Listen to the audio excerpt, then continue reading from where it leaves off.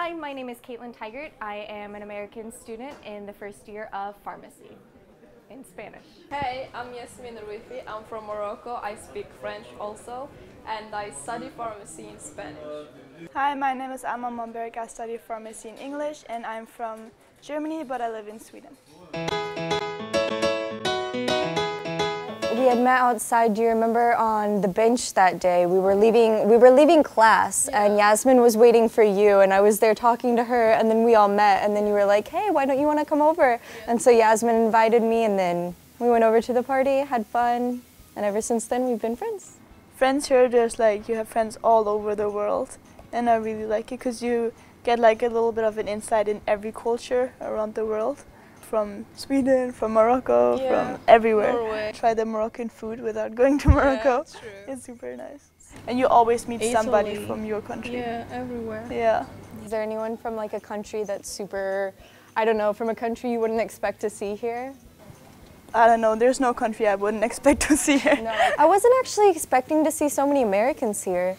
The biggest advantage, I think, of having friends that are international is that when I'm really, really tired and exhausted and I just absolutely cannot speak in Spanish, I always have someone that I can conversate with in English. If you can just go to your friends and speak in English or in Swedish or in German or in Arabic or in French, you know. You taught me like how to speak in the past. Every time I was speaking in Spanish, I was like, and I say the verb in the present. Yeah, but you're doing great. You're doing really great because you've only spoken Spanish for less than a year and you're studying pharmacy in Spain. You'll teach me like most of my Spanish that I know. Gracias, tarjeta, hasta luego. Me, I speak Arabic, French and English, and when I knew that I was coming, I was like, oh my god, I need to learn Spanish, like this is impossible. And I just did like 1 month of classes, like really classes, like every day I had Spanish class. And so I decided to live with Spanish roommates so I can practice with them and talk with them. For me, like the classes are kind of different, but like the Spanish people, they're like, oh, just let me send you the like the classes and the exams and you know, like to help me. Well, I study in English, so I'm learning Spanish right now. And it helps a lot that all my friends know Spanish and everybody speaks Spanish here. What other languages do you speak? I mean Swedish, German, English, and like a little French. And hopefully soon Spanish. Yeah. Nice. Yeah. That's a lot of languages. You both know so many languages. I'm like, I know too. Je suis une fille But that's good. is the sentence I know. Like, you know what does it mean?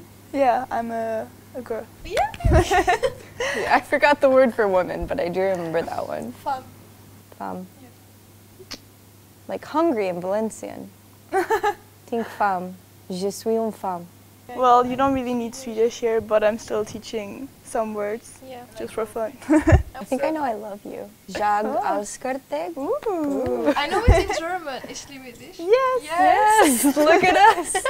One story I'll never forget of us doing is when we went to the beach in February while it was snowing in Sweden, and all my friends from Sweden were like, what? I didn't really know anything about Spain. I couldn't even believe that there was this entire culture that was so wonderful and beautiful and had this amazing food I'd never even heard of. I had never even heard of a paella. And now it's like what I want, what I eat all the time. When I came over, it was all surprising. The paella was amazing.